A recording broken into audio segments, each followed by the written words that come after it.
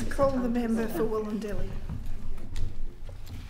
Marjo Hallowell and her grandsons Edward 10, Douglas 8 and Hugh 6, together as a team, Awesome Kids4Kids, raised $13,153 in the Great Cycle Challenge 2023, placing 15th of 750 teams in Australia and an impressive second in the family teams category. The funds raised goes towards the valuable work of the Children's Medical Research Institute towards finding a cure for childhood cancers.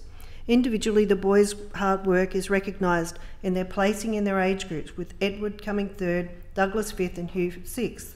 Marjo and her grandsons have already started their impressive fundraising efforts for this year's challenge. They are on track to achieve their goal of raising $50,000 through return and earn bottle collecting and have only 40,566 bottles to go.